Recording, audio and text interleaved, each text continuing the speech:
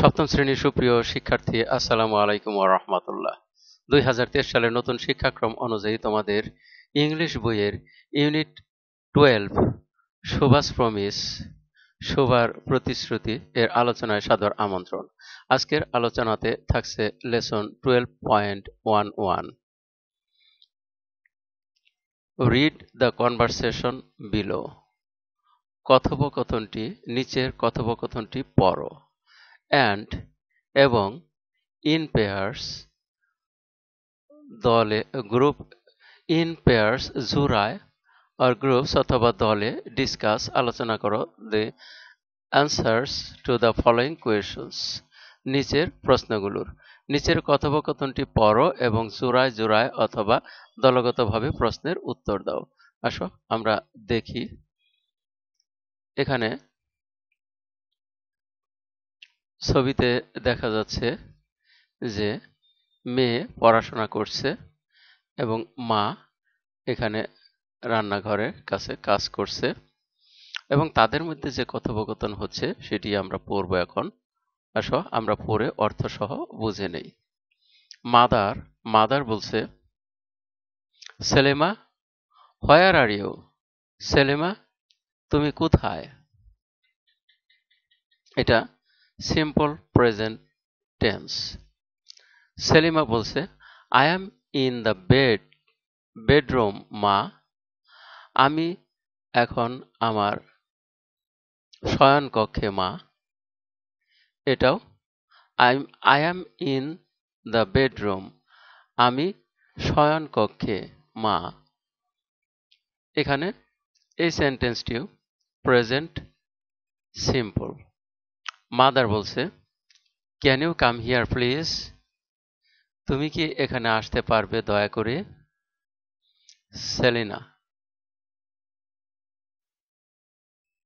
Yes I am here. হ্যাঁ আমি এখানে। মাদার বলছে, what are you doing in the bedroom?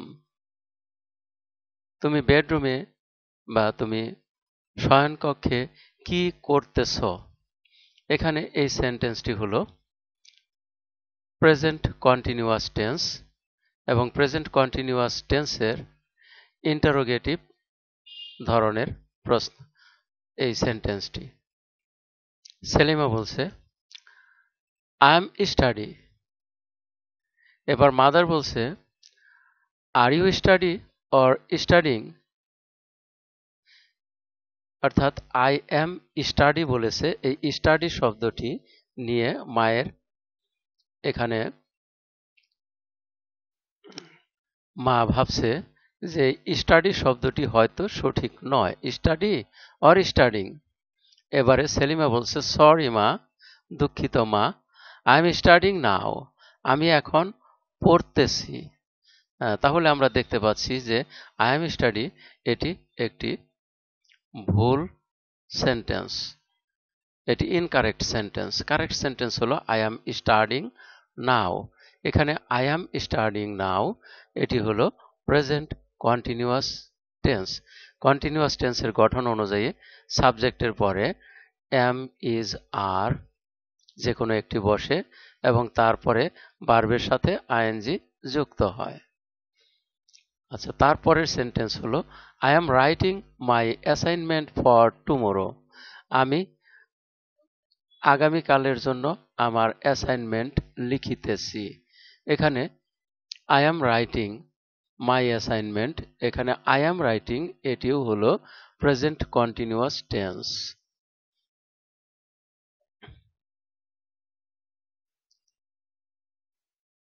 তারপর এবার মাদার বলছে, did you not complete the assignment yesterday?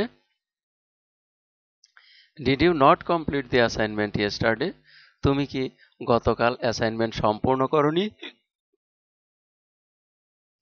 এখানে এই সেন্টেন্সটি প্রশ্নবোধক, ইন্টারোগেটিভ।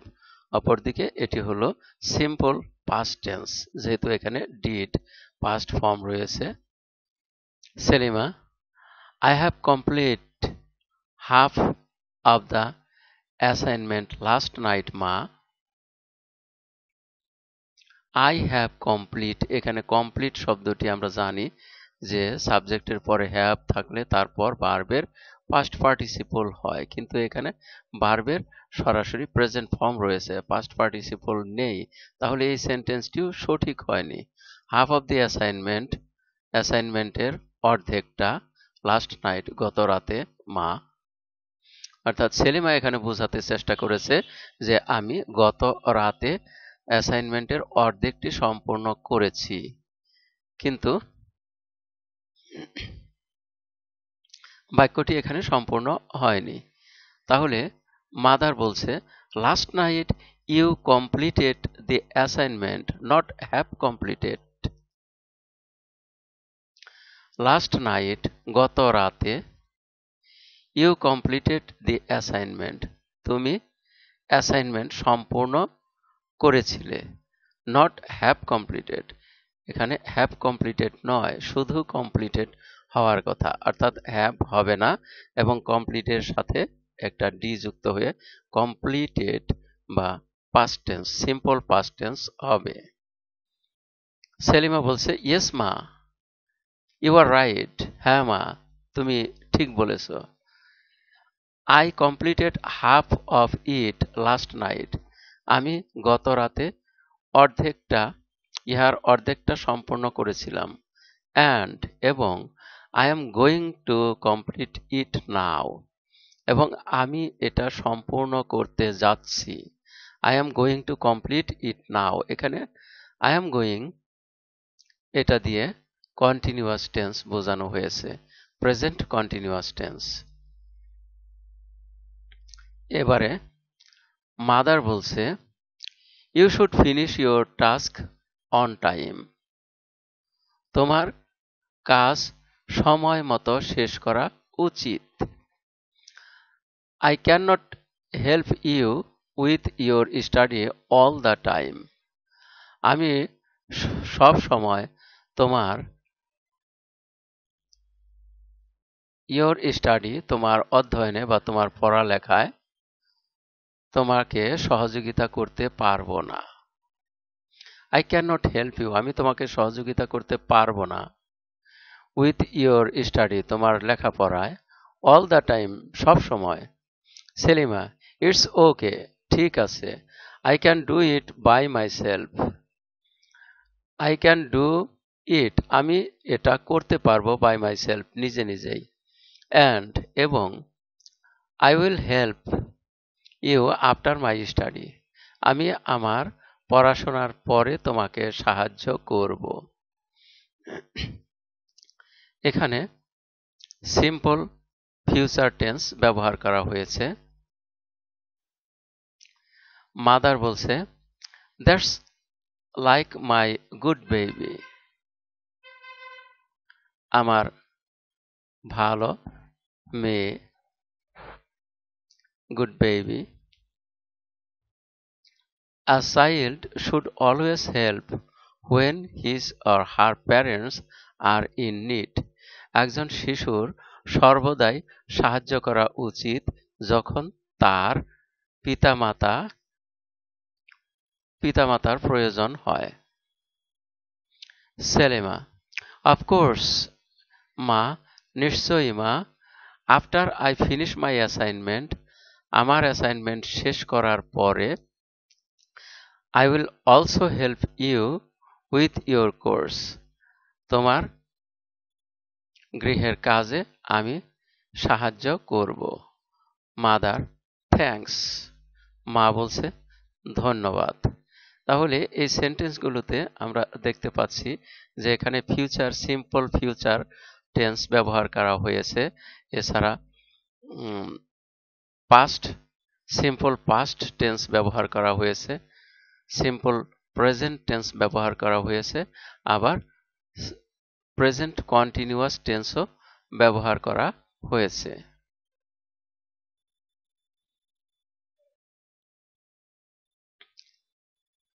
এখানে প্রেজেন্ট কন্টিনিউয়াস টেন্স আমরা দেখছি,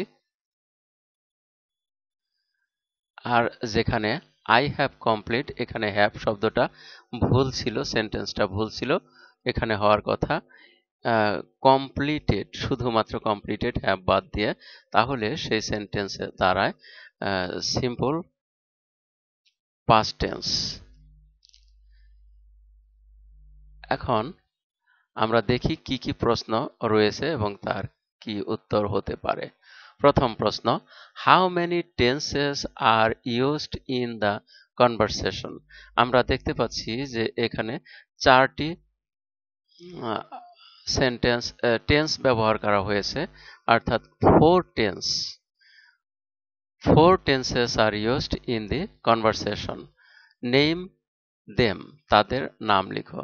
তাহলে তাদের নামগুলো হলো simple present tense, present continuous tense, simple past tense এবং সিম্পল ফিউচার টেন্স। এই কয়টা, আসো আমরা এগুলো লিখি। তাহলে আমরা এর উত্তরগুলো দেখি লিখতে পারি কিনা। আমরা প্রথমে লিখব 4 tenses। অ্যান্সার আমরা লিখি 4 TENSES tenses are, আমরা এখান দিয়ে লিখি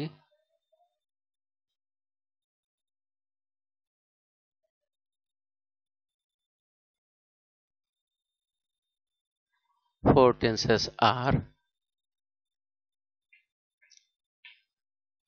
used in the conversation। তারপরে তাদের নামগুলো লিখি, simple present, simple present, comma, simple past,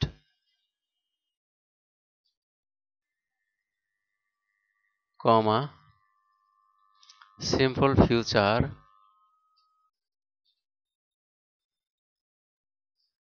and present continuous। present continuous।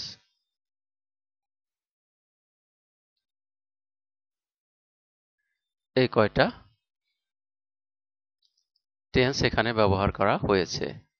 আমরা তারপর দেখি, Selima return from school a while ago। Selima কিছুক্ষণ আগে বিদ্যালয় থেকে ফিরল। এখানে what is the tense of this sentence? এখানে কোন টেন্স ব্যবহার করা হয়েছে? আমরা এখানে দেখতে পাচ্ছি যে রিটার্নড, এটি পাস্ট টেন্স, সুতরাং এটি হলো সিম্পল পাস্ট টেন্স। তাহলে অ্যান্সারটা হবে সিম্পল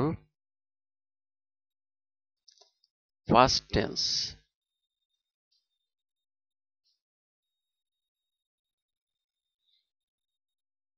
তারপরে দেখো, I am study, is the sentence correct? বাক্যটি কি সঠিক? আমরা জানি যে এটি সঠিক নয়, it is not correct.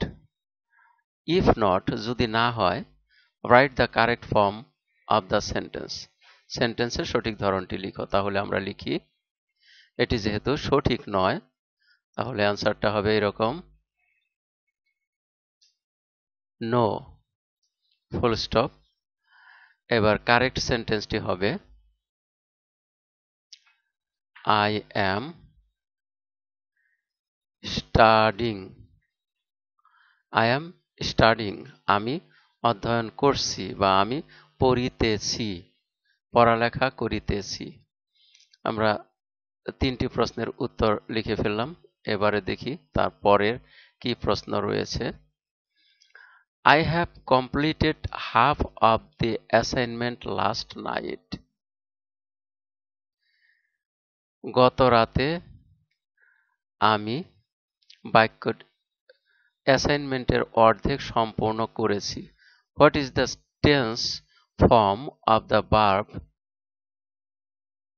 Of this sentence? এই বাক্যে ভার্বের ধরনটি কি? এখানে যেহেতু লাস্ট নাইট রয়েছে, গত রাতে, এখানে একটি কাজের আগে বা পরে অপর একটি কাজ সম্পন্ন হলে সেটা হয় পাস্ট পারফেক্ট টেন্স। কিন্তু যেহেতু এখানে একটি কাজের আগে বা পরে কোনো উল্লেখ নেই, সুতরাং এটি হবে সিম্পল পাস্ট টেন্স। সেক্ষেত্রে হ্যাভ এর ব্যবহার হবে না, শুধু I completed half of the assignment last night এটা হবে। Why has Selina used this tense form of verb? এটা কেন ব্যবহার করা হয়েছে? কারণ এখানে উল্লেখ নেই, অর্থাৎ একটি কাজের আগে বা পরে কোনো কিছু উল্লেখ নেই। এটি সিম্পলি শুধু একটি কাজ কখন করা হয়েছিল, একটি কাজের কতটুকু অংশ কখন করা হয়েছিল তাই বলা হয়েছে। সুতরাং এটি একটি সিম্পল পাস্ট টেন্স। তাহলে অ্যান্সার হবে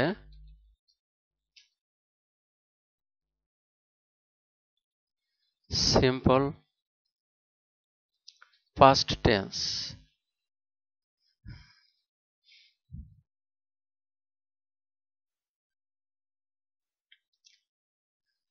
because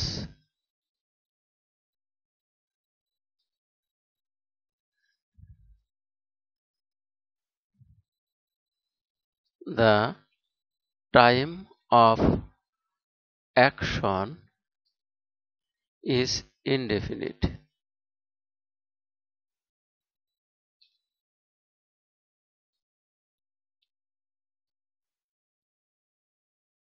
কারণ এখানে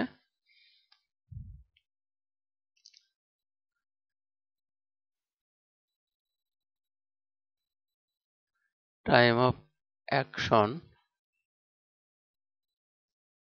is indefinite, কারণ এখানে ক্রিয়ার সময়টি অনির্দিষ্ট, এ কারণে এটি হলো সিম্পল পাস্ট টেন্স। আমরা তারপরের প্রশ্নটা দেখি। I will help you with your course. আমি তোমার গৃহের কাজে সহযোগিতা করব।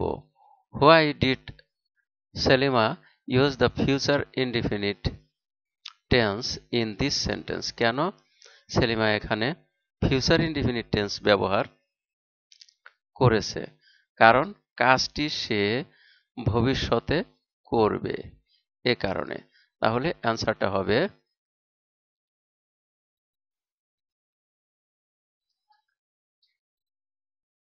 because she will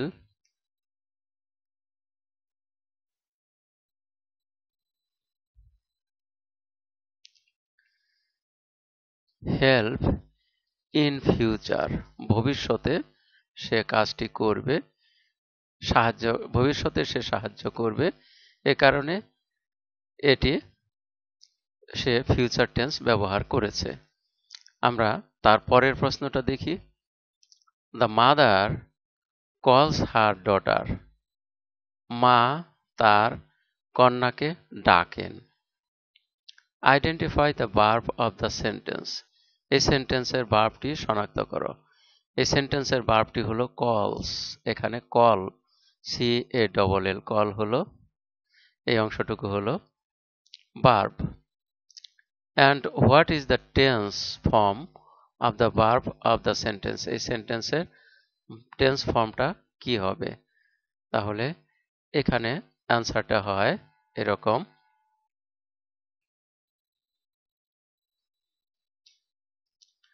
এখানে ভার্ব ফর্মটা হলো কল, আর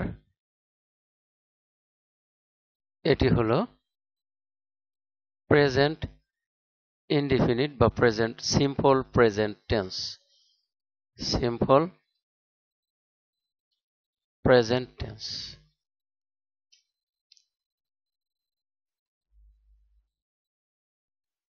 আর এরই মধ্য দিয়ে এই পাঠের শেষ প্রান্তে আমরা এসে পড়েছি।